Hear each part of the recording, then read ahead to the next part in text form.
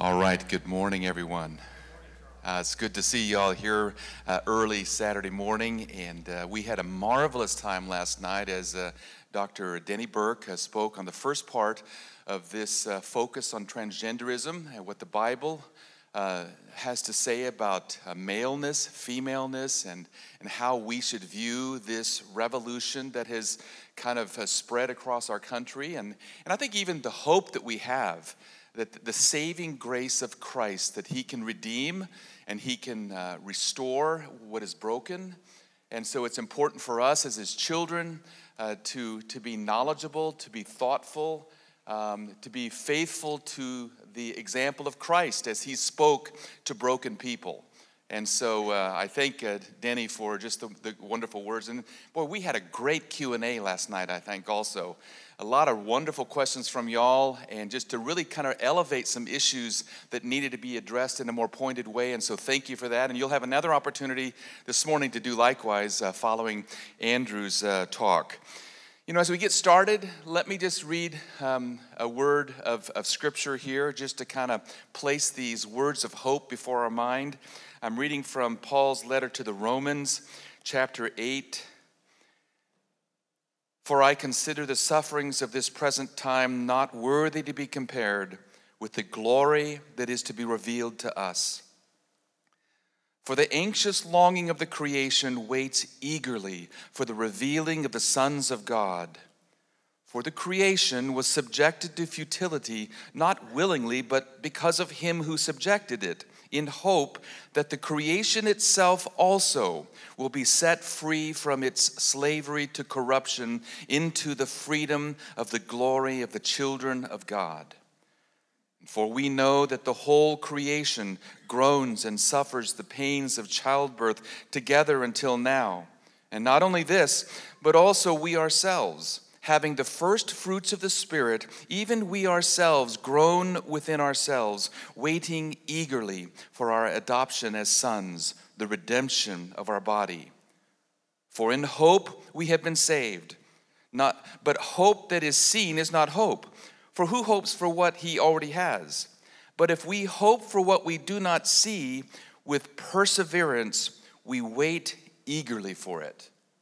Amen? Amen. Would you join me in prayer as we just ask the Lord's sanctifying blessing on this time we share together? Father, we come again to you humbly as your children, sons and daughters who have been adopted into your family, experiencing in a variety of different ways brokenness that you have healed and redeemed. And yet we also are those who speak words of redemption and of hope to our generation.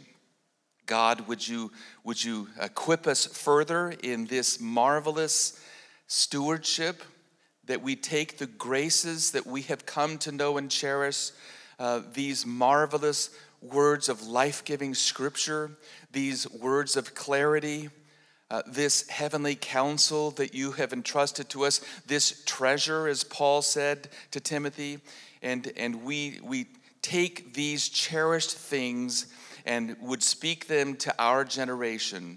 Would you again enable us to have a clearer way of thinking about this fundamental part of how you have made us as male and female? Be with our speaker, Andrew, as he speaks to us on these important things, and then the time of questions and answers that follows. So we would ask these things in the name of Jesus our Lord. And all God's people said, amen, amen. Now, as Andrew comes up here, last night I mentioned some articles that I'm going to post on the website.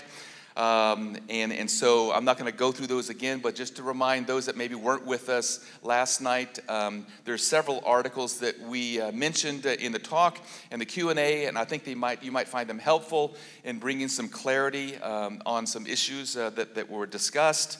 There was a question about the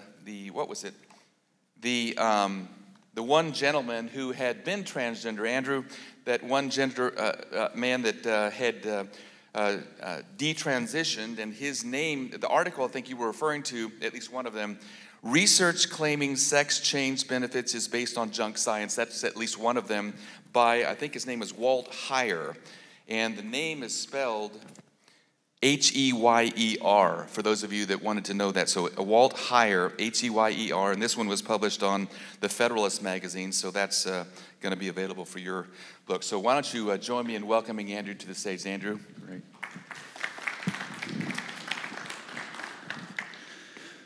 Well, good morning.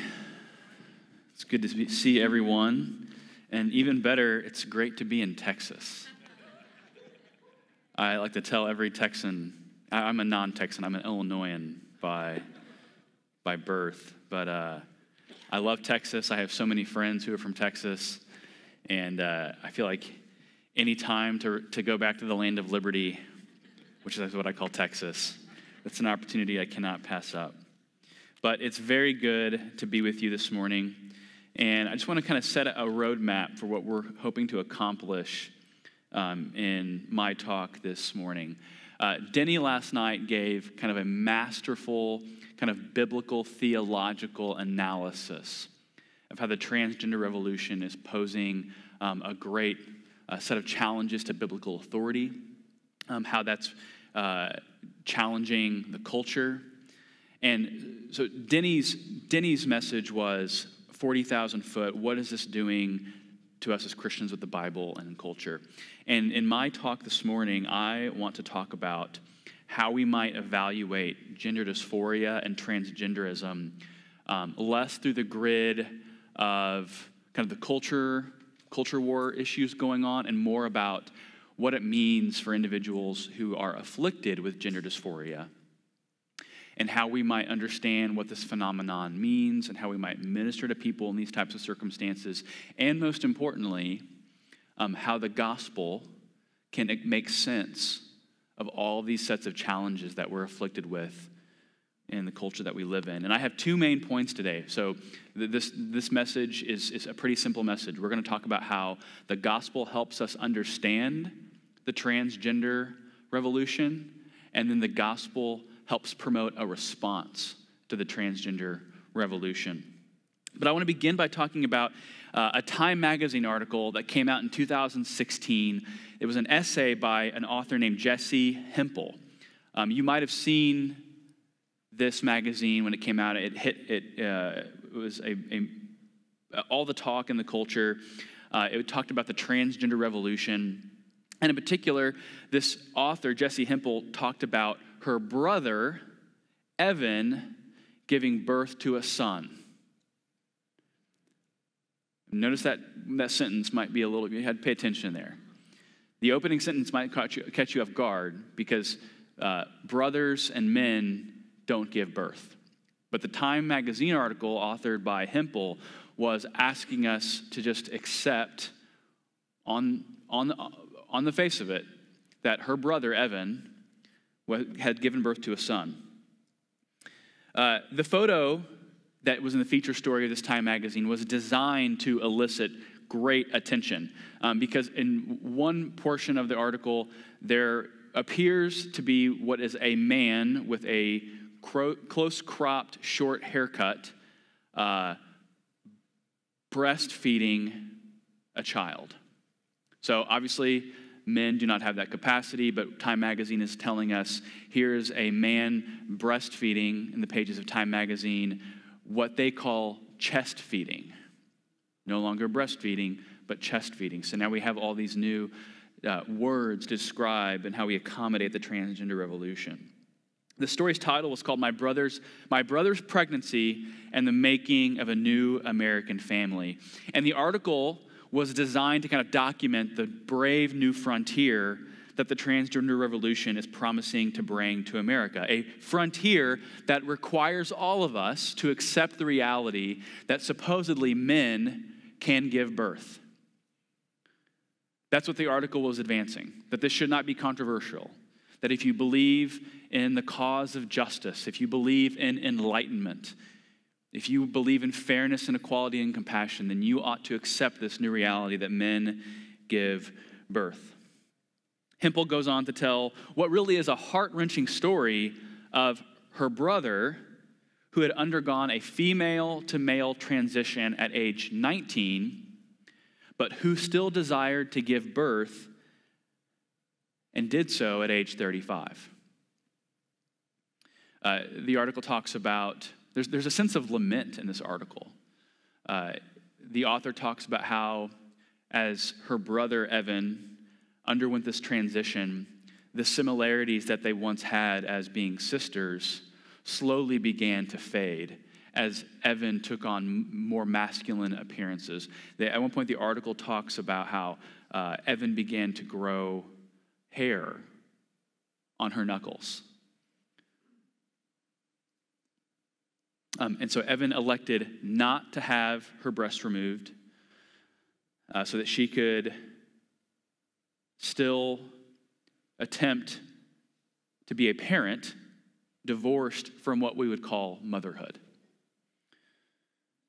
So Hempel goes on to ask a question, I think, that helpfully frames how Christians should possibly be thinking about the transgender revolution. She says this: what if you were born into a female body, know you are a man, and still want to participate in the traditionally exclusive right of womanhood?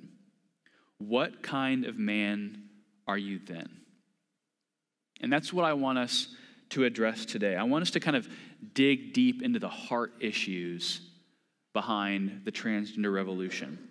And we have to do this because, as Charles mentioned last night, the pace of the transgender revolution is unlike any other social movement in American history. The LGBT revolution happened over the last kind of 30 to 40 years, and then the LGBT revolution you can track as happening in the last even 5 to 8 years.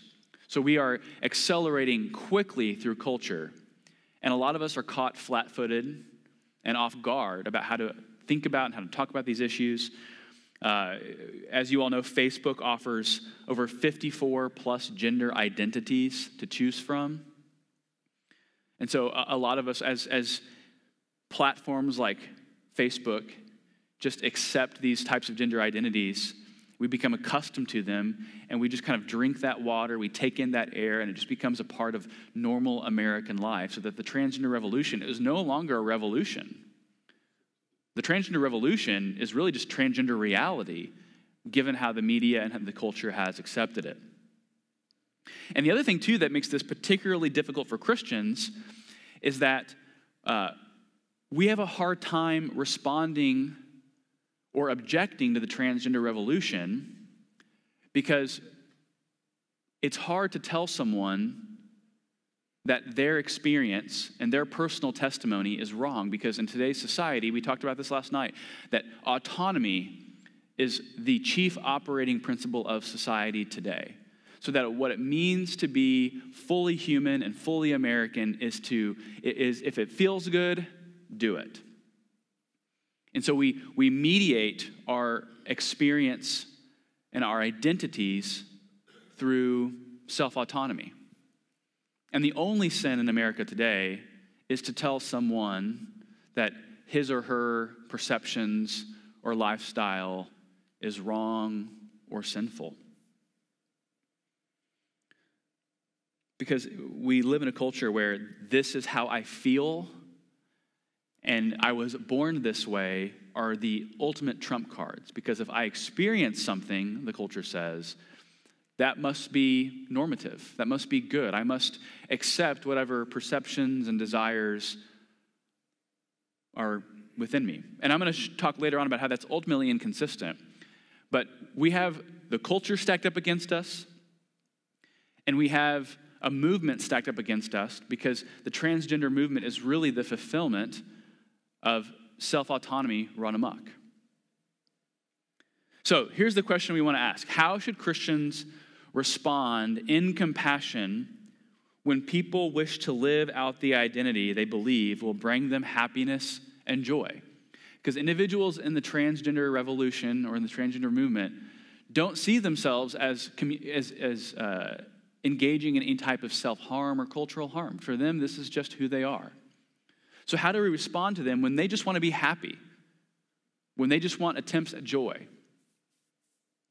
So the first point is that the gospel helps us understand the transgender revolution.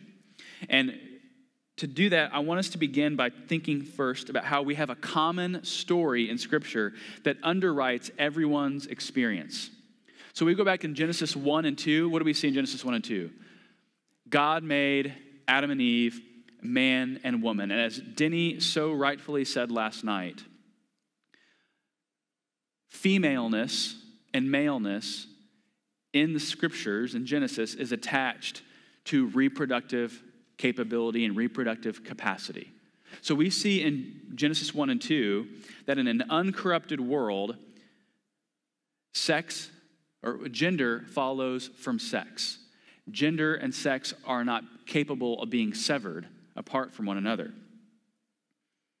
And I want to be very clear from kind of a biblical interpretation perspective that Genesis 1 and 2 is kind of the architectural blueprint that God gave humanity.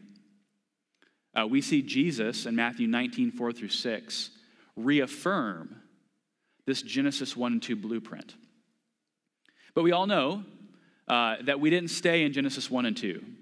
So that uncorrupted picture of man and woman living holistically and well and joyfully in their bodies, it did not stay that way.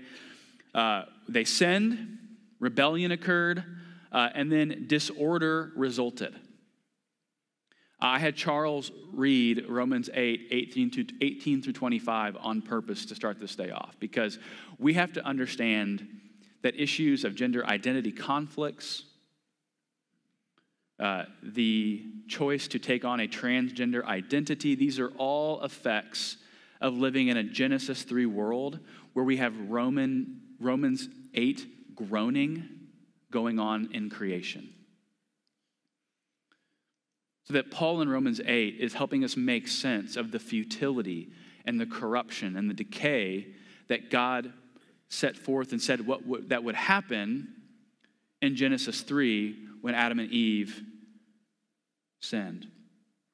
Genesis 3:7 says this, "Then the eyes of both were opened, and they knew that they were naked. And they sewed fig leaves together and made themselves loincloths."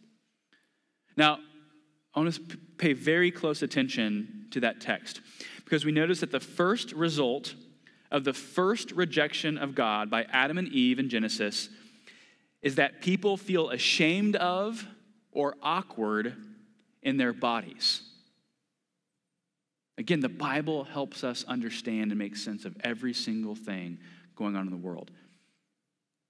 Something went wrong between the person's experience of who they are and their body in Genesis 3. Now, this wasn't gender dysphoria per se. Please don't hear me say that Adam and Eve were gender dysphoric. But it does testify to the reality that in a fallen world, one way we know we're in a broken world is that there's a sense of alienation from our bodies. That our bodies testify to the brokenness of creation. That the moment you are born is the moment you begin to die in a Genesis 3 world. In a Genesis 3 world, 32-year-old men like myself go bald. I mean, there's your evidence of being subjected to futility. Genesis 3 means that everything went haywire. And in a fallen creation, I'm going to be very emphatic on this. In a fallen creation, it should be expected that individuals would experience a sense of alienation between their biological sex and their perceived gender. So we should not be surprised about the gender dysphoria experience that we hear some people testify to. The Bible makes sense of the world, again, and the experiences of every person alive in it. In a fallen world, people are going to experience all sorts of different feelings about themselves because, again, we are born broken by sin within our hearts and throughout creation.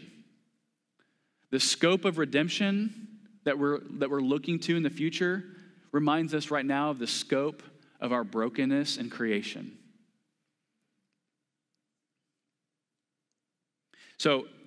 But I want to emphasize also that nothing about experiencing the world through a particular feeling demands that we accept those feelings as normative. So The transgender revolution says we experience these perceptions, we experience these stresses and conflicts, and because we just experience them, we must act upon them. But that's not a biblical view of how we evaluate our perceptions and our desires, because we always evaluate our perceptions and our desires by what the Bible says. And we look and see if those perceptions of those desires are the result of a Genesis 3 world, or whether Genesis 1 and 2 offer us a better and truer roadmap. So people are born with all sorts of afflictions and predispositions that do not produce joy and happiness. So for example, depression. I think one of the great things that has happened in the culture as we've began talking about depression is the fact that people are more open inside the church about struggles with mental health. There's less of a stigma attached that if you struggle with depression, churches are now resourcing small groups and leaders to deal with people and to deal with subsets in the church that struggle with depression. But we would all say that depression doesn't produce joy and wholeness. But the transgender revolution is asking us to accept that fallen perceptions and fallen desires and fallen mental states are identities to be embraced. That's the equivalent of saying, oh, your depression is something that's good. That's an identity. You should accept your depression and embrace that depression. We wouldn't say that to anyone. We would want to say to that person, we're going to walk with you through this season of depression. We're going to pray for you. We'll help you consult medical attention. But we want you to come out of this season of depression. We don't want to encourage you in that depression. We don't want to tell you that depression is something that's normative and praiseworthy, because we want to free you from that. But that's the opposite of what's happening with the transgender revolution going on. So whatever we are born with is to be evaluated by the Scripture, and the same is true for people who experience gender dysphoria. The sense of gender severed from biological sex is a product of the fall.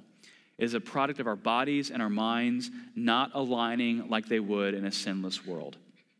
And we ought to be able to say, one of the messages of hope that we have to offer is that it was not God's intention from the beginning for human beings to experience self-alienation in this manner. That we actually have hope to offer individuals in this situation. But what we're also seeing is that people are taking extreme measures to bring one's body into alignment, whether by hormone injections or surgical alterations with one's gender identity. But what we're also noticing this is, if you go and read the reports, is that does not solve the deeper issues going on. Individuals who transition, individuals who have surgery, who take injections, in the long run, that does not provide to be a lasting resolve to the deeper struggles going on with these individuals. So one of the things I want us to see is that our hearts are deceived. This is a biblical principle, that our hearts are deceived. 1 Peter 2:11 says this, "Beloved, I urge you as sojourners and exiles to abstain from passions of the flesh, which wage war against your soul." The Bible teaches that inside every person's heart, there's a war, and that the heart is both the culprit and the victim. And why is that? It's because every person's heart is ravaged by sin. There's an ongoing battle within the heart that wages war with our conscience in order to prevent us from living by God's commands.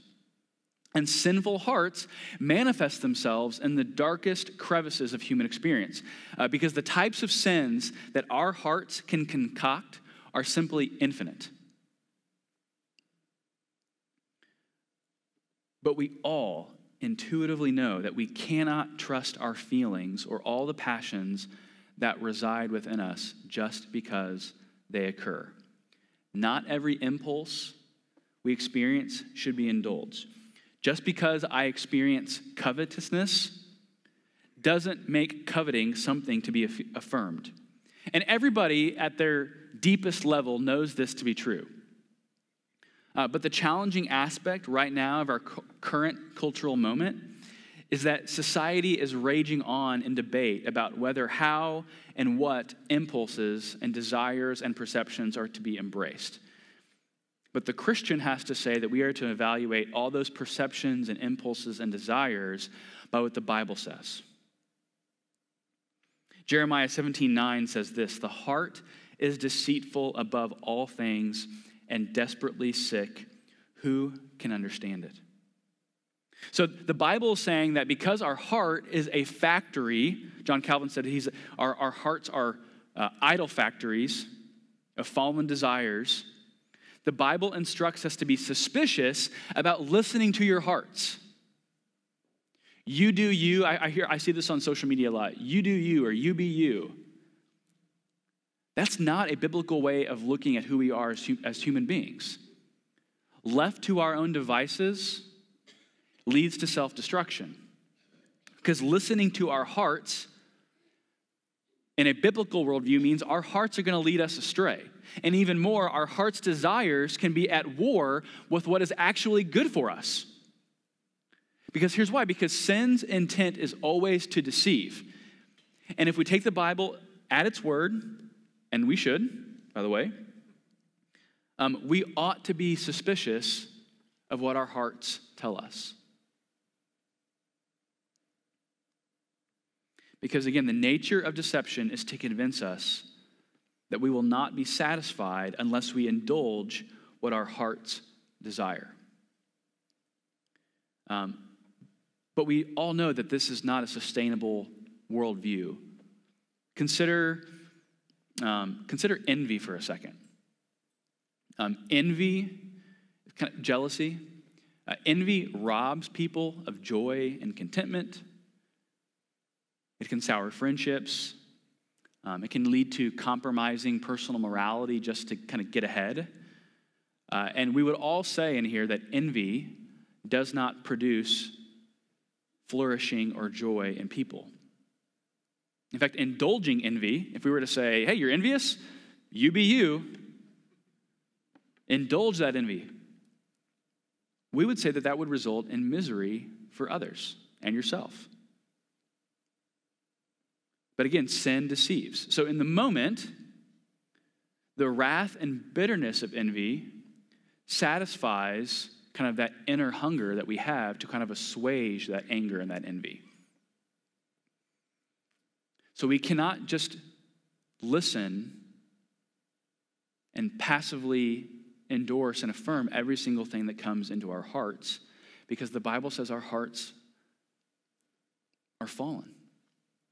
Fallen desires, fallen perceptions. We have to be skeptical about what we feel about ourselves. So what does this have to do with gender dysphoria? In the same way that fallen desires pervade all our hearts, individuals with gender dysphoria can experience real moments of stress about their gender identity. We're very clear on this. These people are having authentic experiences where their heart's desire and their psychological perceptions are telling them one thing about their gender identity while their body is saying something else. But to indulge in a desire or a mental state that would lead to living out of step with one's biological sex is to violate kind of God's will and boundary for creation. And this is because, as Denny said last night, when we look at Genesis 1 and 2, because the Bible's portrait of humanity never severs or disconnects sex and gender. Now, I want to be very clear when I talk about things like this, that I'm not suggesting that individuals who experience gender dysphoria are guilty of more sin than anyone else. Please don't hear me say that. I don't want to heap shame and extra levels of hurt on individuals who are experiencing genuine episodes of distress. But what I am suggesting is that the impulse to live out a gender identity at odds with your biological sex is to indulge fallen desires that our heart believes will bring peace. But internal longing for peace does not mean that finding peace is possible if it means violating the boundaries of human limitations. So, I alluded to this a second ago. There have been studies showing that individuals who undergo sex reassignment surgery still report disproportionate rates of unhappiness, of depression, of suicide, and thoughts of suicide. And we can make sense of this from a Christian worldview because the Bible tells us that embracing an identity, a desire, or perception at odds with the Creator's design will never bring ultimate happiness. Living in brokenness will never bring happiness. The passion to live as a member of the opposite sex isn't simply satisfied by surgically altering one's body. These are deeper issues at stake than just exterior, physical, and cosmetic alterations. Because a man cannot become a woman. A woman cannot become a man. We want to be compassionate when we say that, but we also need to be truthful when we say that. That no amount of surgical alteration can erase what's going on at the cellular and chromosomal level.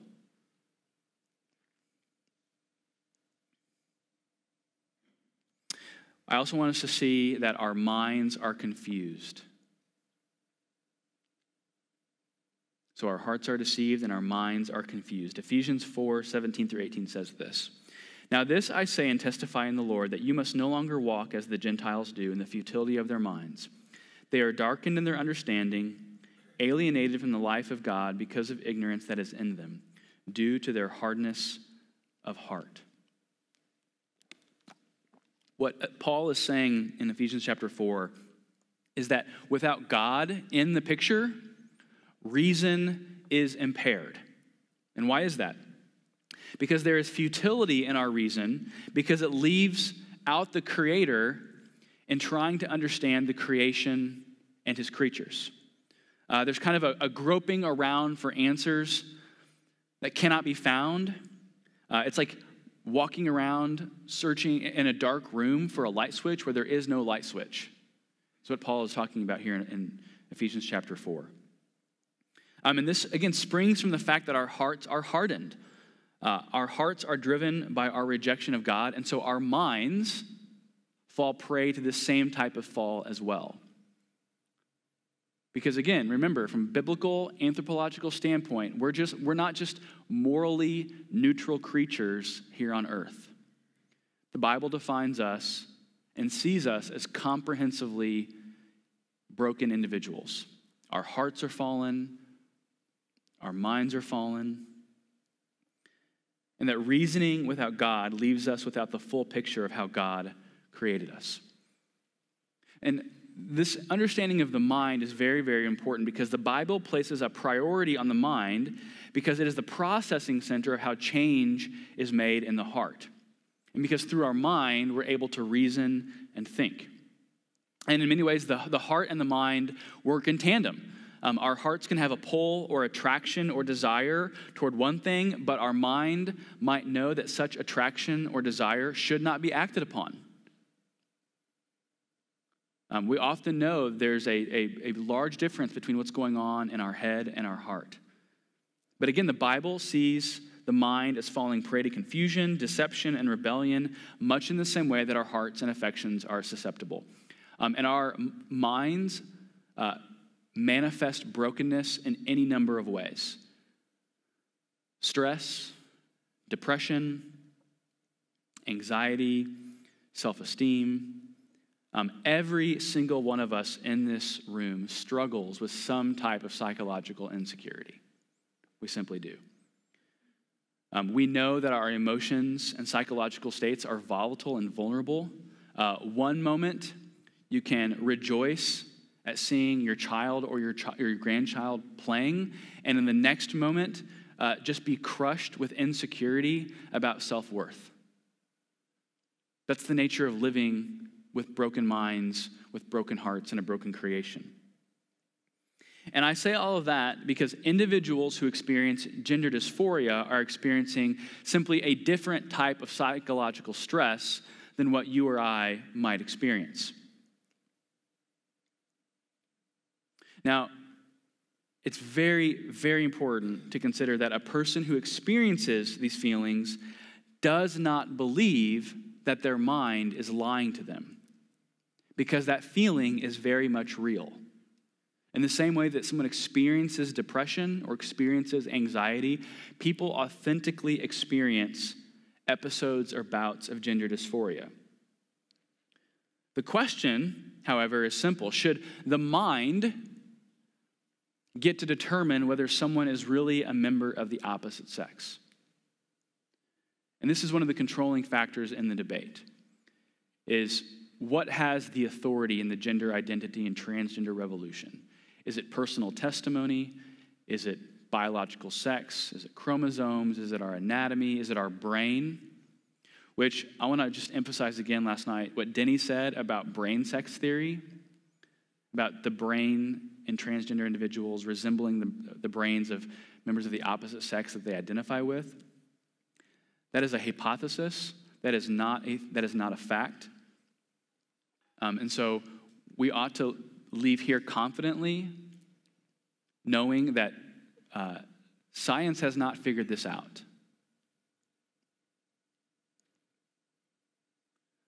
But that comes back to the bigger question of how do we determine whether someone is really a member of the opposite sex? Does the brain control, or do the genes control? And I think what we see in Scripture is that our bodies cannot lie to us, but our minds can. Our bodies cannot lie to us, but our minds can. And a person cannot change their personhood or their gender by simply choosing a new identity. We can say this confidently about the Bible, because the Bible may not use terms like gender identity or transgender, but the Bible is offering, remember, this kind of blueprint architectural roadmap in Genesis 1 and 2, that Jesus reaffirms in Matthew 19 about how God made us.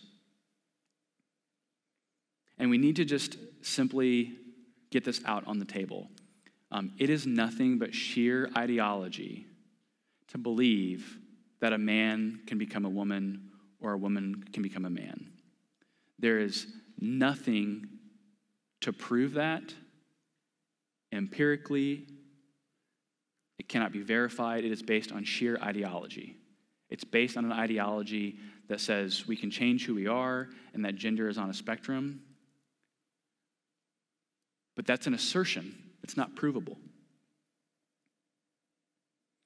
The second point is that the gospel shapes the church's response to the transgender revolution. So I want to go back to this person we mentioned in the very beginning, Evan, from the Time magazine article. And it's very possible that if we do not approach these issues with pastoral sensitivity, that we can hear of a person like Evan's situation and dismiss that with shock and call that person simply crazy or deranged. And we cannot do that. We cannot do that. Instead, we must approach these individuals with both grace and truth. And as a friend of mine reminded me, for some reason, I don't know if this is the case in your mind, but it has been the case in mine. When we talk about Jesus being full of grace and truth, inevitably, we often make grace and truth kind of a balancing test. Are we more grace or are we more truth over here? And I've always done that internally when I've read that passage in John. And a friend of mine, Sam Albury, made the great observation, and maybe this is very plain to you, but grace and truth exist simultaneously in Jesus. It's not an either or. The scales aren't imbalanced with grace and truth in Jesus. So that means it's possible to demonstrate both grace and truth simultaneously. That doesn't mean it's going to be met with warm embrace by the outside world. But, for example, transgender activists argue that dismissing the legitimacy of a person's experience is to just simply dismiss them wholesale. And we should be clear that we are not dismissing the reality that some people experience these sensations or perceptions, but we should have compassion for anyone experiencing distress about a perceived misalignment between their gender identity and their body. So not dismissing the reality of these feelings, however, is not the same as affirming those feelings.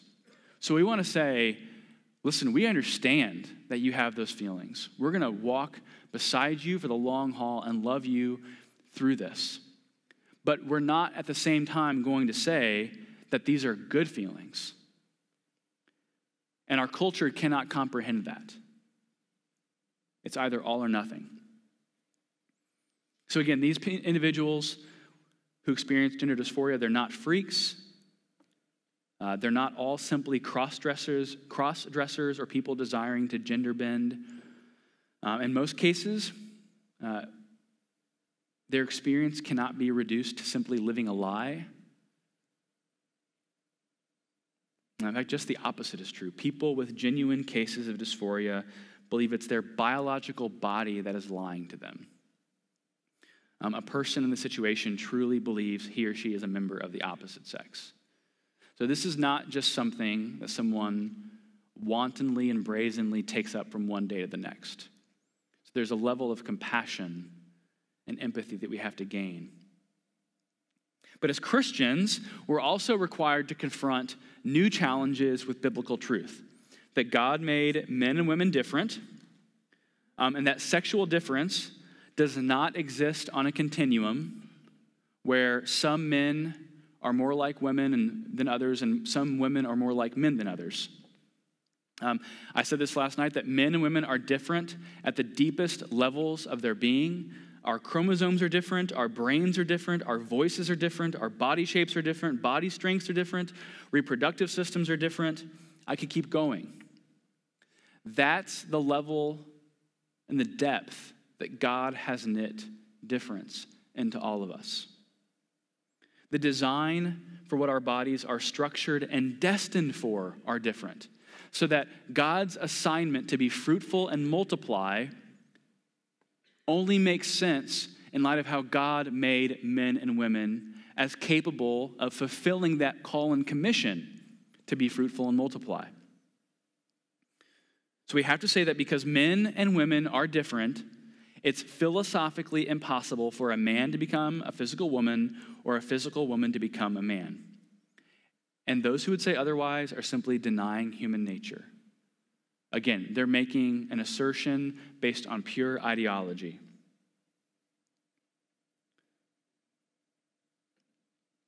You cannot overcome your biological sex simply because you feel differently than your body.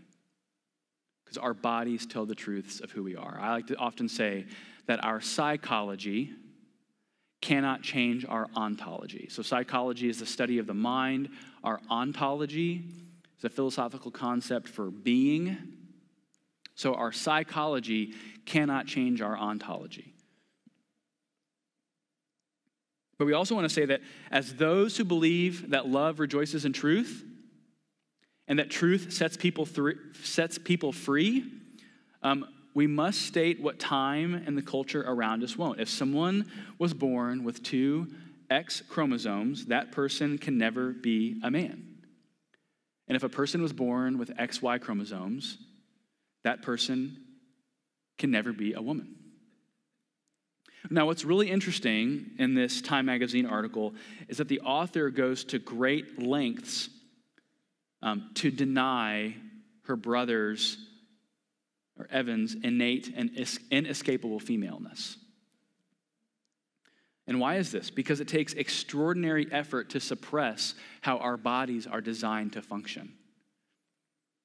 What's really fascinating is that in order for Evan in the story to give birth, Evan had to come off the hormones. And once Evan came off the hormones, what happened? The innate femaleness began to reemerge. So that, remember, God makes us comprehensively different, male and female, so that the natural truths of our biology and our design are going to emerge when we live in accordance with how God made us. And no amount of suppression or repression can deny what is true of our bodies. And moreover, suppressing what we know to be true, suppressing the natural design of the body, will never produce the joy that we desire. I was telling Charles this yesterday. What's so sad right now about the sexual reassignment surgical procedure is that it's nothing but politically correct mutilation.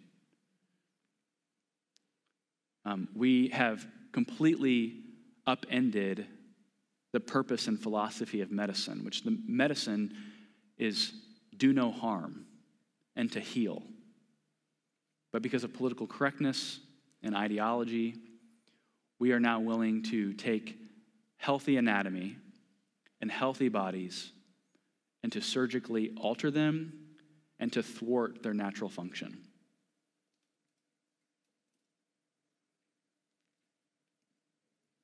So our desires, our perceptions, and bodies all testify to the disorder of a sin-ravaged creation. But here's the good news.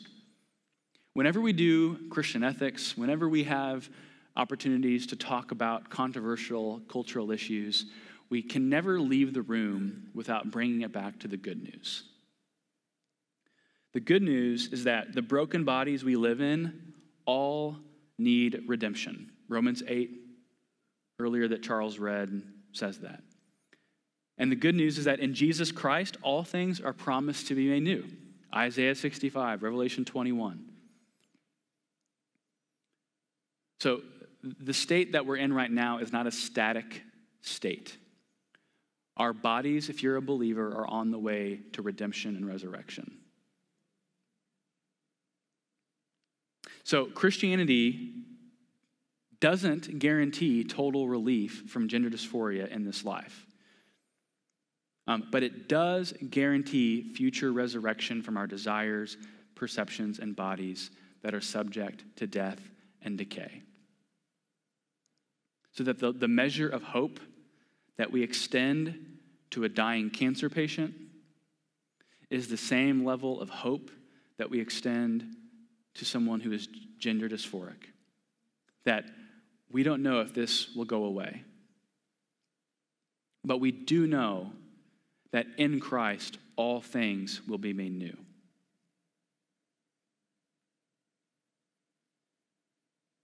So what does this require of us as individual Christians?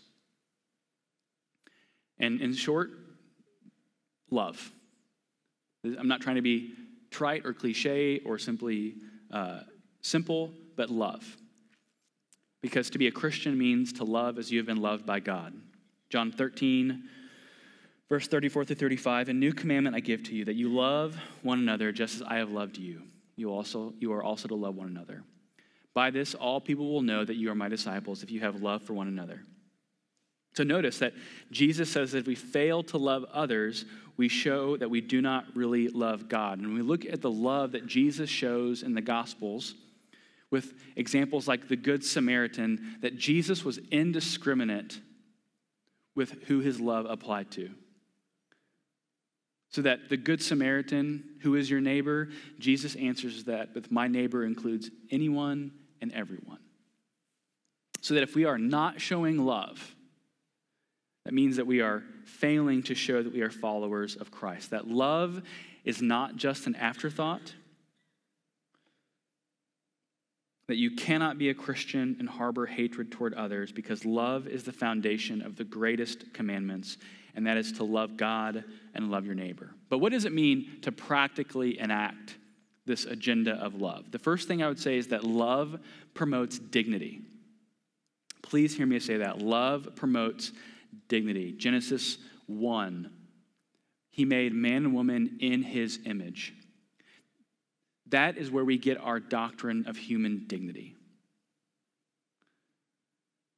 This concept that individuals possess an inviolable worth deserving of honor and respect. So that if someone comes into our church dressed as a woman, when you obviously can tell this person is a man, there's no mockery, there's no dismissal. There's an understanding that we're going to disagree with this individual, but that person is deserving of respect and dignity. And let me just be very clear. We often hear in the news about episodes of transgender students being bullied or LGBT students being bullied. That cannot be the case for the church. We cannot be those people. We ought to be risking our own safety to stand up for the dignity of other people.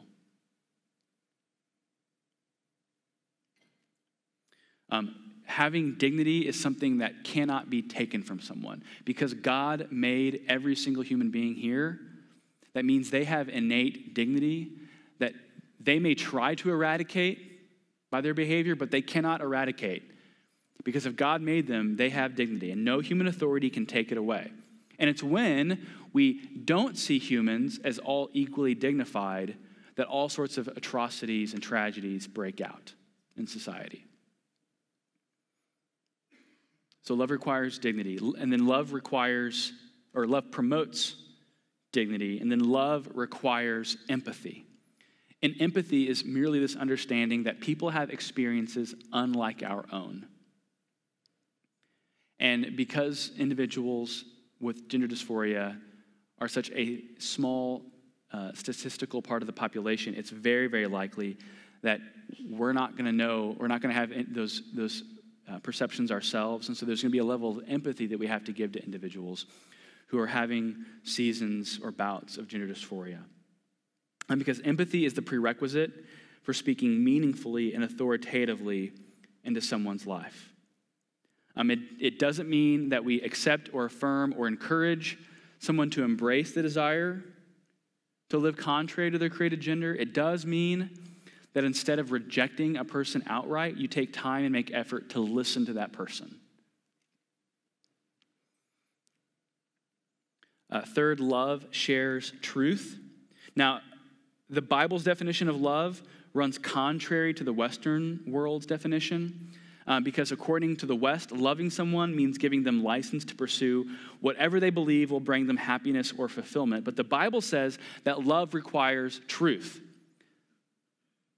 Love does not mean looking someone in the eye and affirming every desire they experience. Love means looking someone in the eyes and communicating the truth of Scripture. But importantly, we do this, like Ephesians chapter 4, verse 2, it says, with all humility and gentleness and patience, bearing with one another in love. So that if we need to work this kind of backwards almost, that if I affirm transgenderism, which is what the culture wants me to do, I am actually doing an unloving thing. Because I am withholding truth because I value my own reputation or my own friendships or my own comforts more than I value the eternal happiness of men and women made in the image of God standing in front of me.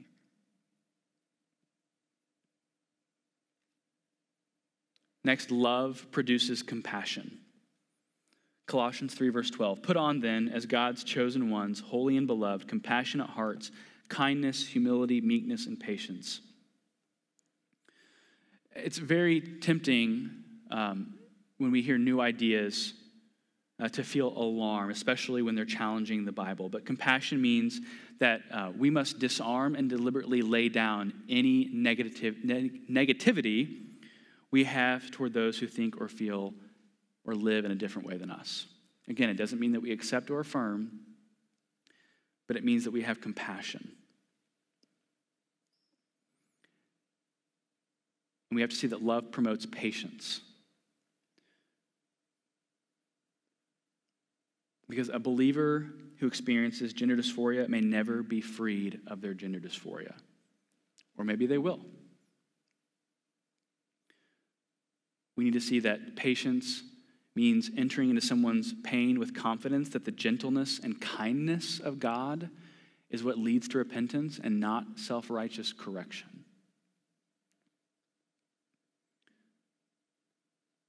Patience is this understanding that God's kindness is meant to lead you to repentance. Because in God's economy, kindness, forbearance, and patience are his instruments. Now, it's really, really important that we pursue love, truth, compassion, and patience, not simply to get a hearing in our culture. Because guess what? You can be as winsome and as kind and as loving as you can possibly be, and that will still get you nowhere in some portions of the culture. The reason that we are compassionate and we promote dignity, that we are loved, that we love people, is because these characters replicate who God, these character traits replicate who God is. I want to close and simply close by talking a little bit about how we often come at this debate. When we talk about the transgender revolution, it's often in the context of bathroom debates, culture wars, seeing things in the newsstands, in the grocery aisle, social media disputes. And we need to be very clear that there is a distinction between the activists out there and the struggling. Because in our minds, everyone's an activist. That's simply not the case. There are lots of people who are strugglers, who are not wanting to take on the full transgender identity as who they are, but nonetheless struggle with gender dysphoria. I think Charles mentioned last night, I have a book coming out August 15th. And of course, I have to plug my book if I'm speaking about it. I mean, let's be honest. It's called God and the Transgender Debate. And the title is a little interesting. It uses the word debate because it's really not a debate. This is really about people.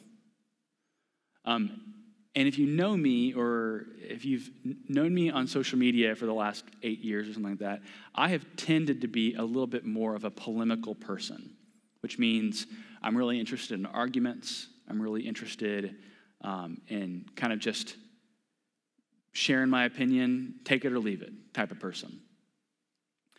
And so as I set out to write this book, I set out thinking it would be a pretty polemical book in the sense of, I'm stating what the Bible believes, but there wouldn't necessarily be a lot of compassion or pastoral tones in the book. But after the book was written and I've sent it out to people to read, it was really fascinating. They came back to me and were like, this is a really, really pastoral book. And something happened in the middle of the book that I just want to share a little bit about.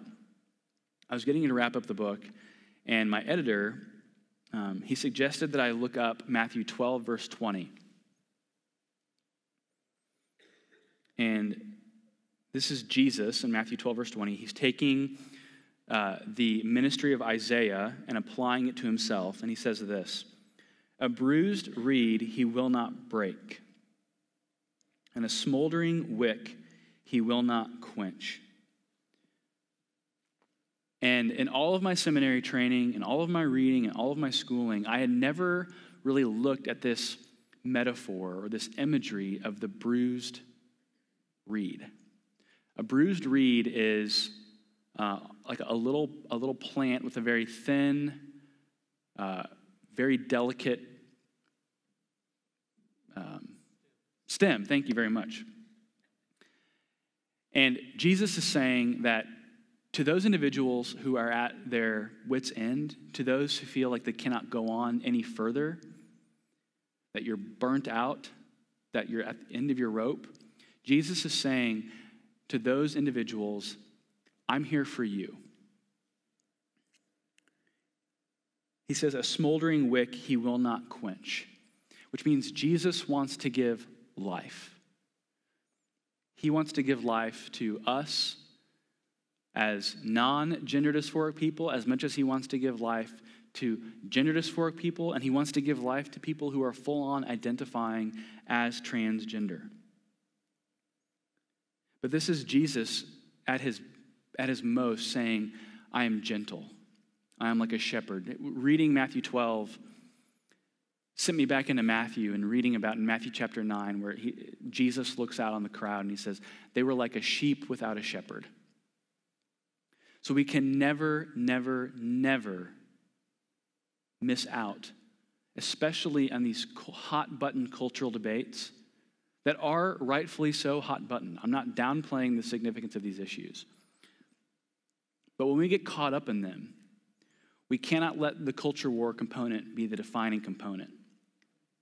Because there's a bruised reed component, and there's a sense of humility and compassion that we all have to have when we talk about an issue that's highly contentious, but that's also causing people a lot of personal heartache. And Jesus said this in Matthew 11:28, verse 30.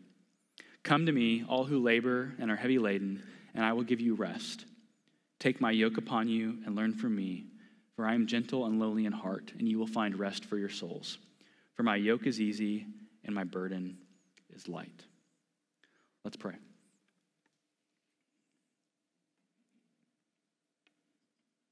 God, we thank you for your word, that in an age of